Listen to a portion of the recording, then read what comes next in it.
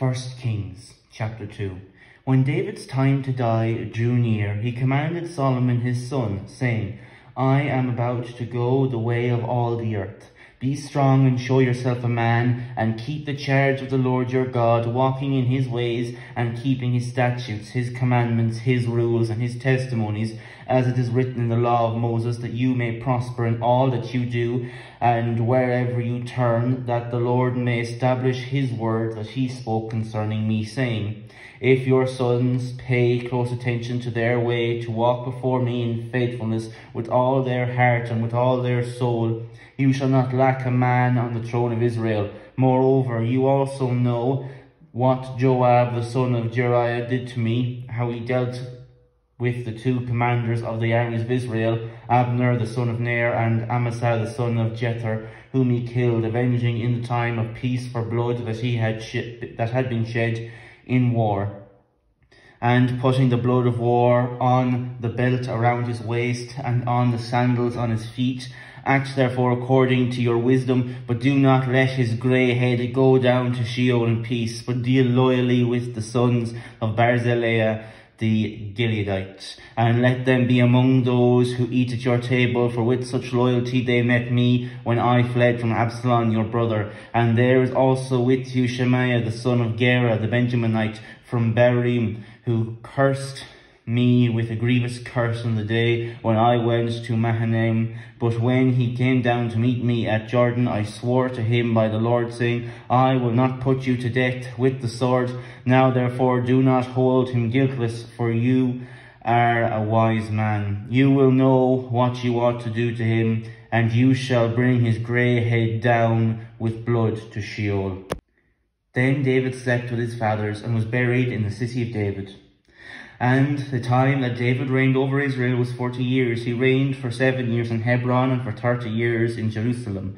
So Solomon sat on the throne of David his father, and his kingdom was firmly established.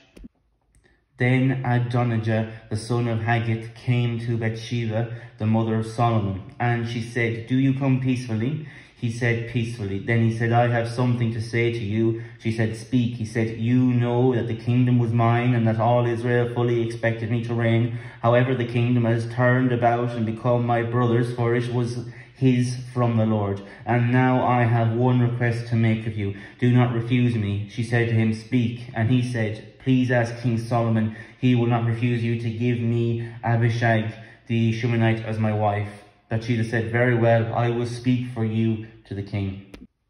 So Bathsheba went to King Solomon to speak to him on behalf of Adonijah, and the king rose to meet her and bowed down to her. Then he sat on his throne and had a seat brought for the king's mother, and she sat on his right. Then she said, I have one small request to make of you. Do not refuse me. And the king said to her, make your request, my mother, for I will not refuse you. She said, let Abishag the Shunammite be given to Adonai your brother as his wife. King Solomon answered his mother, and why do you ask Abishag the Shunammite for Adonai? Ask for him the kingdom also, for he is my older brother, and on his side are Abiathar the priest and Joab the son of Zeruiah. Then King Solomon swore by the Lord, saying, God do so to me, and more also, if this word does not cost Adonijah his life. Now therefore, as the Lord lives, who has established me and placed me on the throne of David my father, and who has made me a house, as he promised, Adonijah shall be put to death today. So King Solomon sent Benaiah the son of Jehoiada, and he struck him down, and he died. And to Abiathar the priest the king said, go to Anathoth to your estate, for you deserve death, but I will not at this time put you to death, because you carried the ark of the Lord God before David my father, and because you shared in all my father's affliction. So Solomon expelled Abiathar from being a priest to the Lord, thus fulfilling the word of the Lord that he had spoken concerning the house of Eli in Shiloh.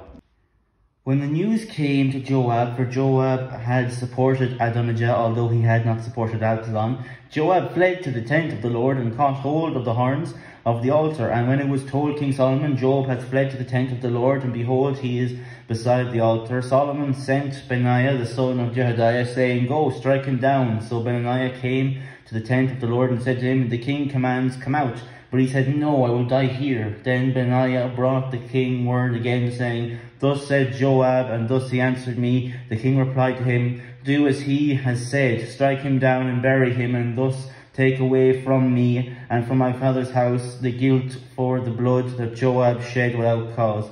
The Lord will bring back his bloody deeds on his own head, because without the knowledge of my father David, he attacked and killed with the sword 2 men more righteous and better than himself, Abner the son of Ner, commander of the army of Israel, and Amasa the son of Jether, commander of the army of Judah. So shall their blood come back on the head of Joab, but on the head of his destruction forever.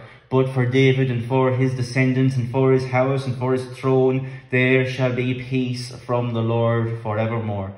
Then Benaiah the son of Jehoiada went up and struck him down and put him to death. And he was buried in his own house in the wilderness. The king put Benaiah the son of Jehoiada over the army in place of Joab, and the king put Zadok the priest in the place of Abiathar.